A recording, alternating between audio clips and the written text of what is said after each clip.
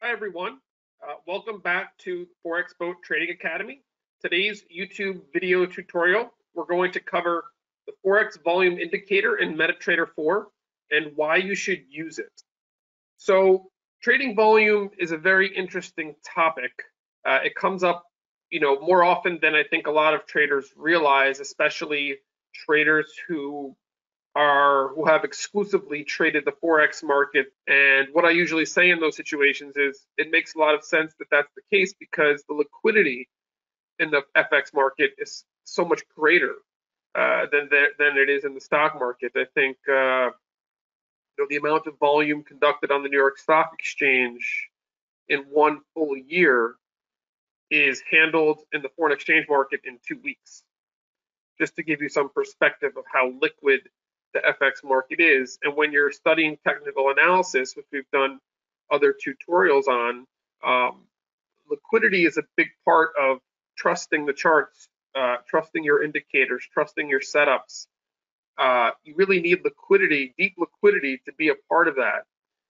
And so when you tell a stock trader that they actually can get volume in the foreign exchange market, it really excites them because for many such traders, it's bridging a gap between a market that they really know and might have known for years or decades to a market that might be newer to them. And so this topic is actually quite important, I think, for everyone, but especially traders who are coming from other markets and are used to using volume. Now, what I will say is that the volume indicators you find in the FX market, you have to respect the fact that we're not trading stocks, we're trading foreign currencies, and it is an over-the-counter market, right? FX doesn't have a central exchange, and so we're going to talk about this a little bit in one of our topics today. But you have to remember that, and you have to remember that order flow in the foreign exchange market can be coming from multiple different directions. There's many different participants in the foreign exchange market. Of course, there's us as retail traders, but there's also banks, hedge funds, corporations exchanging currencies.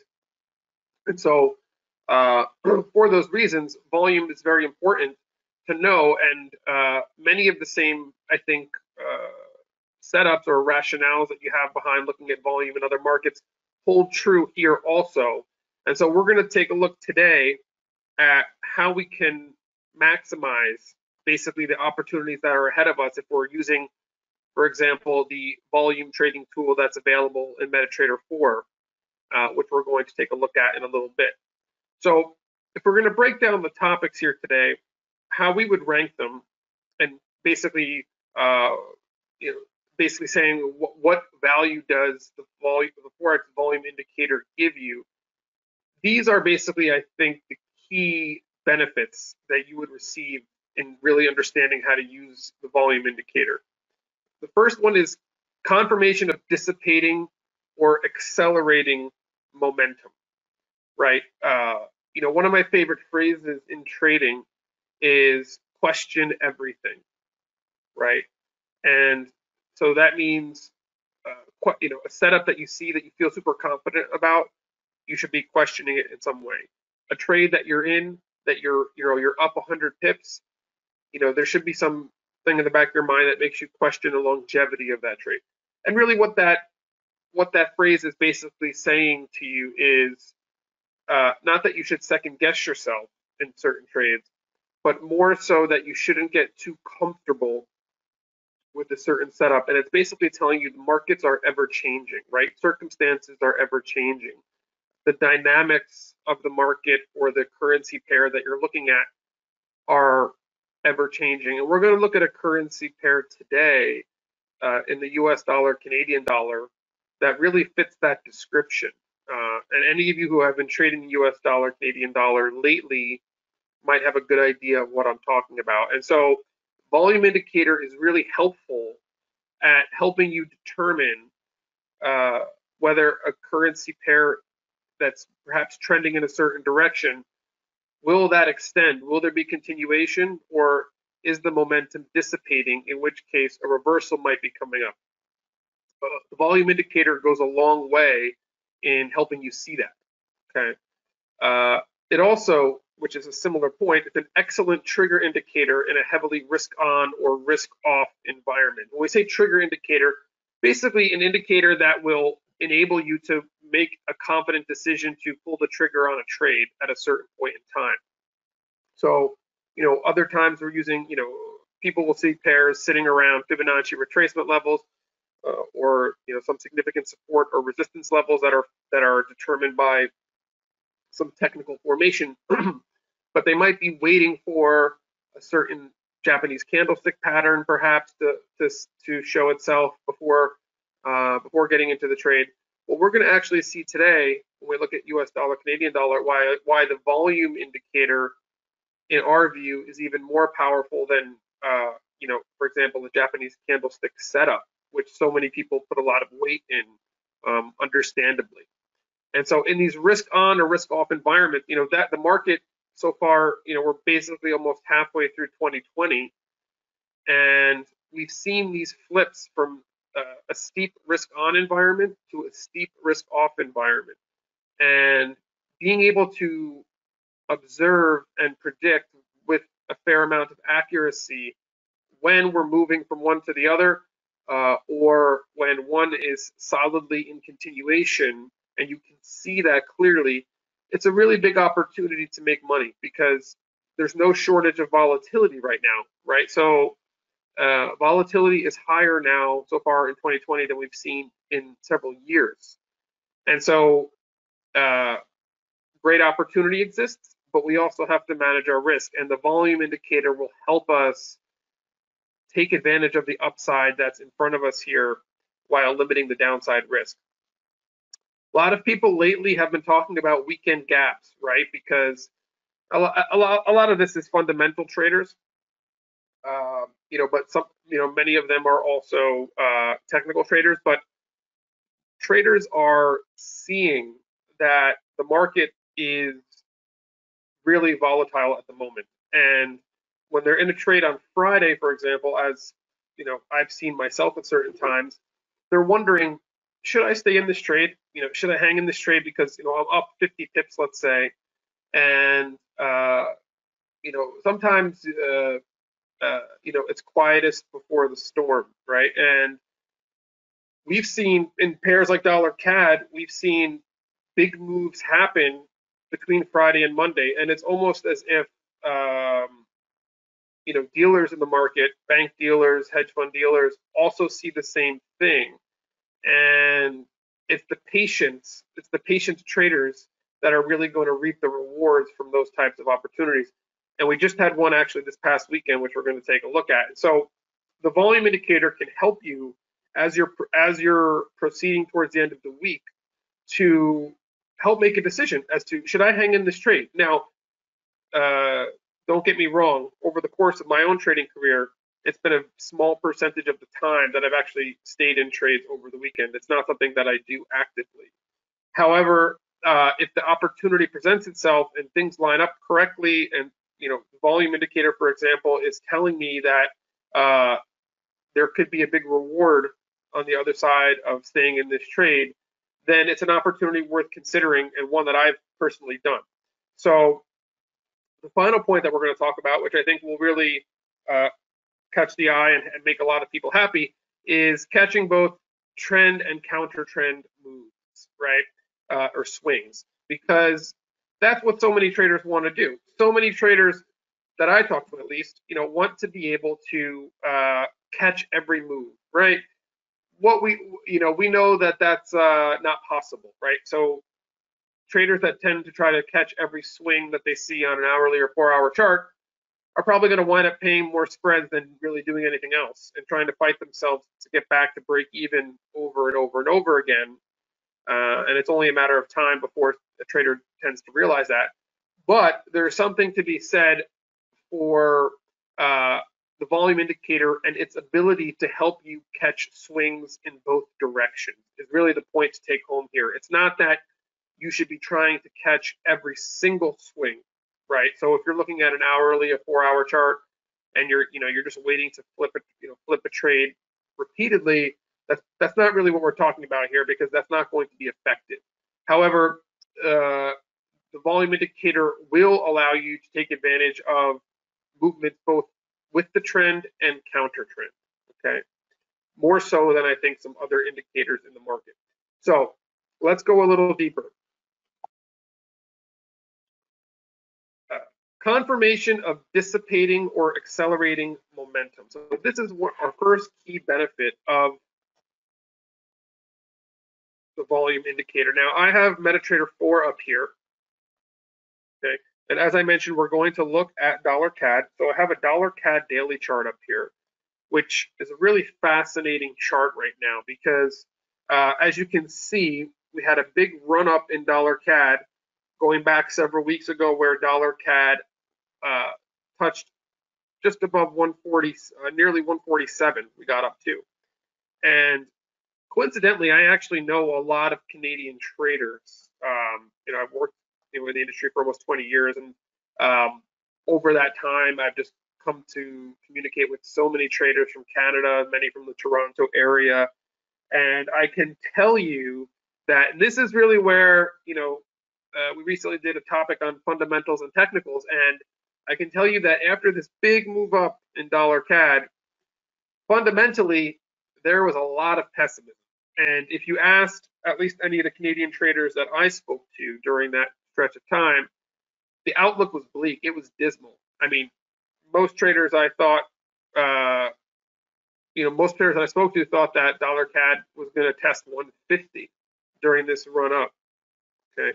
Part of that, I think, perhaps stems back to 2015, which if you were looking at dollar CAD then, it did also have a similar run, and it actually maintained levels above 140 more consistently than it did this time around. So perhaps there was some recent memory affecting that belief in what dollar CAD was going to do.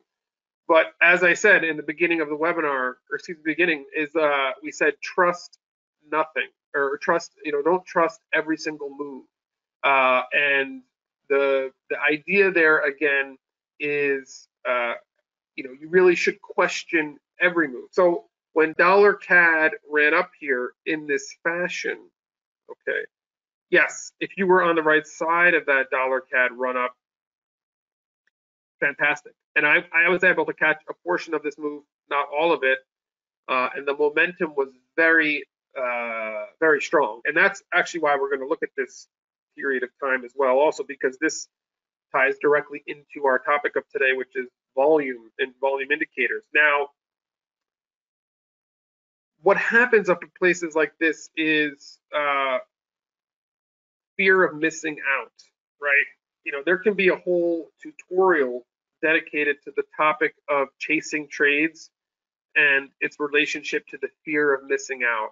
And I can tell you at these levels, there were a whole lot of buyers, right, above 144 for dollar CAD. The problem is that you had a whole lot of existing long traders exiting their positions, exiting the long positions they might have been holding from 135 or 138 or 140. There was a lot of traders already sitting on big profits. And you, as a trader, you have to think about that when you're trying to get in at a place like this level. I know it's easier said than done because you feel like there might be, more life to this move, but you're basically buying at a level where a lot of traders could be exiting long positions. And what that means is this gets into order flow. And that's why I'm bringing it up, because order flow relates directly to trading volume, which we're going to look at this green and red bar chart of volume at the bottom here in a second. But basically what you have to anticipate is that, and this goes back to the question everything idea, is that if a lot of the existing long traders exit their trades here, there can be a wave of selling pressure, and it can come pretty fiercely and pretty quickly. And you don't know when that's right around the corner necessarily. So how could we tell that was coming? Well, let's go down and start, and now let's get into a little bit about the volume indicator itself, because again, Forex is an over-the-counter market. It's not exchange traded. So the volume that you're seeing on MetaTrader 4 is the volume that your broker is showing on their platform. So, if you're trading with a large broker It's a very good sample. It's a very good proxy for the overall market. Okay, but let's take a look now. As we got to this spike here in dollar CAD up to just about 147, you can see volume on the long side spiking as well, and that makes sense. I mean, what do you see oftentimes during such moves, either with the dollar CAD or with any other instrument, really, when you see such a spike, is some type of irrational exuberance, and you see a flood, and there's a lot of this volume, this long green candle in the volume side tells you that there was a spike on the buyer side of volume. And what that tells me is there was a fear of missing out component to that move. And so momentarily, or for a brief period of time, it did accentuate that surge, right? But what happened here? Essentially, buyers exhausted themselves in the market. And when you look at the volume indicator, I think this is one of the more helpful tips that you can take away from this tutorial, is that when you see a spike that is this severe, okay, and we had a couple of them here in dollar CAD in the volume indicator. When you see a spike that's severe, what that should immediately, the bells that should go off in your head when you see that is this sustainable? Like, is such a volume? Because the answer is almost certainly not. Buyers have exhausted themselves, which in any market, in any instrument, presents the best opportunity you could possibly ask for sellers to come in. You've created an environment that is ripe for selling, because you have, as we said a few minutes ago, existing long traders exiting their trades, taking profits at price levels where it makes a lot of sense to take profits. And then this volume, you already know that without even looking at a volume indicator, but then you factor this in also. You see this spike, which again, this is synonymous with buyers going all out, fear of missing out piling in, irrational exuberance piling in, creating this huge spike. It's not sustainable. It's not sustainable, and it's creating an opportunity. And you can see the volume on the seller side then starts to come in, and it pulls back. You can see we have 3 consecutive down bars on the volume side. So essentially, somebody who saw this spike at this moment in time on dollar CAD, even if you weren't able to get short precisely at that time, which correlates to right here, which obviously would have been a fantastic time to get short. Not to mention you had a bit of a long-legged doji there, which, if you trust that candlestick, would also be an indication that selling, it's a good time to probably get to sell. But that aside, even if you were going to wait for a drop in volume, or on the buy side a fall off in the buying pressure, which was almost certain to come, you still were being presented around here with not unfavorable selling prices given where we are today. You would have had to handle a couple jumps. Okay, again, we're looking at a daily chart here, but this really was, and we looked at dollar CAD because this gets to one of our other points, which I'm going to jump back to the presentation here briefly.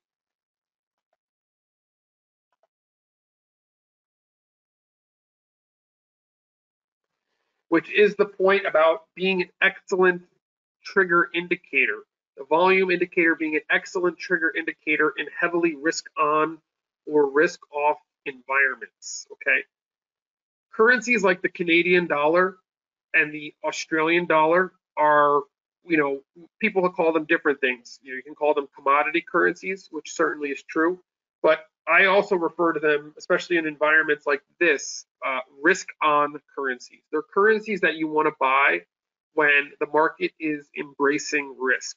And if you see what's happening in the stock market right now, we just recently had the Dow run past 25,000 to the upside with fair amount of ease. The stock market right now as we enter, today is June 1st, 2020. So as we enter June, the stock market is basically showing signs of attempting, perhaps at least attempting a V-shaped move, a V-shaped recovery move, from the COVID-19, downswing that we had recently. And so we are in a risk-on environment right now, despite some people being surprised by that. But the charts don't lie, and the market prices don't lie. And right now, there is a continual embracement of risk as we enter June. So why does that factor into our charts? Because if we fast forward to today, and this gets into our next point about weekend gaps, at the end of last week, you can see here, we had, well, early in the week, Monday, Tuesday, the Canadian dollar made a run. Okay, the Canadian dollar made a run. Dollar CAD broke below some support here. This was a triple bottom. You can see a fairly clean triple bottom formed there on the daily chart. And on Friday, dollar CAD made an attempt to break it. Now, it's quite humorous to me, actually, because I got a few messages on Friday, again, from traders that I know in Canada saying, what do you think's happening here, Dan? Is this the beginning of a sustained Canadian dollar run? Because, like I said, even traders in Canada who know that Canadian dollar is a risk-on currency, there's still that kind of inherent pessimism or disbelief that the Canadian dollar can come back from where it was, because it did hang out up here around 140 for a long enough period of time that the argument fundamentally could have been made that a reversal downwards was unlikely. But again, the charts don't lie. And a trader, and I'll mention stocks again, because somebody coming to the currency market from the stock market might have had an advantage here when looking at dollar CAD that an exclusive currency trader might not have seen, which is precisely what I just mentioned. And basically somebody who's observing what's happening in the stock market day in and day out, which we do and I do, because I do want to see. I'm basically in the London time zone for the most part. I pay attention to what's happening with the European equity indices every day. I want to see what is the risk sentiment in the market. Is it on? Is it off? Is it a mix? Are all of the European indices up right now? Is the DAX up? Is the CAC 40 up? What is happening with the FTSE? How are they doing in relationship to each other? Because that'll tell you very early in the day, well before the U.S. stock market opens, whether we're, for the most part, in a risk-on or a risk-off environment. And a trader who was holding dollar CAD at the end of last week basically saw, for the most part, last week was a stupendous week for the stock market. Friday was kind of quiet, but we said there's always a quiet before the storm. And a trader who had kind of the fortitude and necessarily wasn't over leveraged would be taking actually a well-educated risk at holding dollar CAD short over this past weekend. And had they done that, they would have been rewarded, because dollar CAD continued to fall well into when the markets opened Sunday 5 p.m. New York time. Dollar CAD we saw plunged, and the reward was over 100 pips, which for a weekend move, that's not bad. It's nice to come into the market with that waiting for you. Now, that goes back to this point about volume is a weekend gap trader's friend, because had a trader been looking at volume beforehand and seeing that the market was getting quiet, a lot of times, especially for a pair like dollar CAD, because quite frankly, this actually happened to dollar CAD in the opposite direction a couple months ago, where dollar CAD gapped upwards. Actually, it was almost a 200 pip move. And so we're talking about dollar CAD today because it fits this topic really well, but it's worth remembering this pair because it does, you do see it. You do see it often enough where a pair like dollar CAD, if you see a quiet Friday after a big run, after dollar CAD had a big run, it can continue, and it can continue quickly. And for this particular topic of volume being a weekend gap trader's friend, I mean, it played to perfection. It played to perfection this past weekend. You might have been cautious, with these dojis hanging out here. You can see these like 3 dojis here hanging out. That might have given you a little caution. But side note, my feeling about dojis is that if the dojis continue anything past a double doji, a double doji can be a sign of a reversal, as most of us know if we're looking at Japanese candlestick indicators. The double doji you have to watch out for because you can see a reversal. But because the double doji and actually turned into a triple doji, because it was hanging out below support, below this daily support, we can see this doji forming. The likelihood of the reversal to me got less and less. And the fact that the reversal didn't happen before the end of the week and we finished the week here, it pointed to a further move downward. And if we look at the volumes, okay, which is one of the critical elements here and why we're talking about it, you can see that we got kind of this quiet formation. Again, a bit of a spike. Of course, nothing as severe as this that we were talking about a few minutes ago, but it was enough of a spike to tell me, okay, 3 consecutive increasing buying candles or buying bars here on the volume indicator, that the buying side was kind of exhausted. It seemed like, it put up a fight. It put up a fight for a while here. We had this, like we said, we had this triple bottom.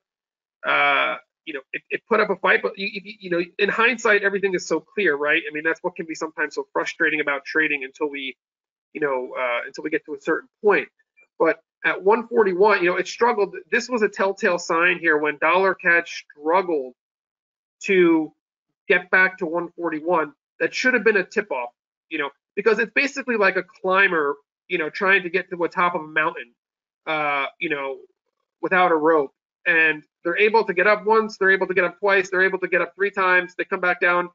The 4th attempt, they run out of steam. They just don't have it, and it's very visual in that sense. But now with the way this weekend closed on Friday, and with these candles teetering out like this, it's not that surprising that dollar CAD continued to fall coming into Monday's trading session. And so this is where we talk about the volume indicator being a weekend gap trader's friend, because if you can see that in the future, you can see the payoff you can get. I mean, it's Monday right now. I mean, we're only a couple hours into the New York trading session right now on Monday, and look how much of a move dollar CAD has already made here on Monday. So it's really relevant to what's happening in the market right now. And so to wrap up on this point about the volume indicator, it is worth noting that you can catch trends both with the trend and counter trend. I mean, right now, dollar CAD is forming a reversal. So you could make the argument that we're really in a counter trend move right now, a counter swing with dollar CAD. Now, the grain of salt that I would take with this, as I just want to repeat what I said earlier, which is I wouldn't use the volume indicator to try to catch every single move, because what that will try to do, or every single swing, excuse me, because that will most likely lead to you taking more trades than you should be taking, or over trading and paying more spreads than you probably want to pay. And so this point is relevant when the volume indicator really has, for example, the type of spike that we saw earlier. So when you see something like this, where we have a really big spike, or when you see something like we saw this weekend where we had 3 consecutive upward bars, but then that's telling you it's petering out, it's exhausting. These are opportunities, whether the market's telling you to buy or to sell, you should be willing to go either direction in our view, because the volume indicator is showing that. And so it does open up the door for both long and short opportunities in the same instrument. And so with that, we're just about done with today's topic for the webinar. I just wanted to leave you with a final point regarding the volume indicator analysis, which is the volume indicator enables you to question every market move intelligently and let the market tip you off before acting, right?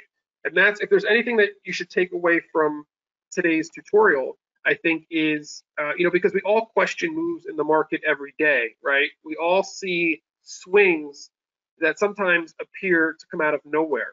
I know I do.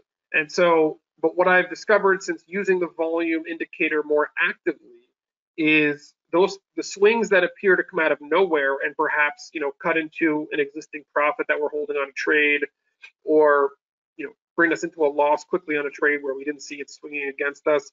The volume indicator will help you see those swings more in advance. They'll catch you off guard less, which, wouldn't that be nice for all of us to have, if nothing else, slightly less stressful trading days, especially in this volatile market environment that we have so far in 2020, and that, I think you would agree isn't going anywhere as far as volatility goes.